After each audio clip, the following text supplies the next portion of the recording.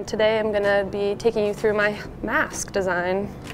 So it was painted by Jesse Custom Designs out in Mass, and I wanted to have a creative way to spell my name, so I spelled my nickname in elements of the periodic table. And then I'm an ecology and evolutionary biology major, and I thought it'd be cool to bring that in, so I have a saber-toothed tiger skeleton. So I have the CN Tower, and leaning up against it is Hobbs, who's my favorite cartoon tiger. At the top we have our 14 strong sticker for Demeling, and yeah, that's it. My last helmet, I had a racing stripe down the middle because I really liked Luongo's mask.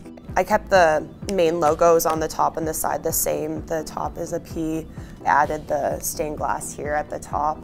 My junior team had like a saying, it means we came, we saw, we conquered, but it's not really the saying that means a lot to me. It's more that like where I came from and the people I said it with. Designing this, I just really wanted it to be different, and also I went for a really simple approach. As a goalie, you're the last line of defense in the net and you really got to shield the net, so I really just wanted the shield to be like the front and center piece. Other than that, I got some greenish orange tiger stripes, and I really just wanted to keep the design simple and make it more of an art piece than have like a ton of logos, so that when it's like far away you can still capture the beauty of it.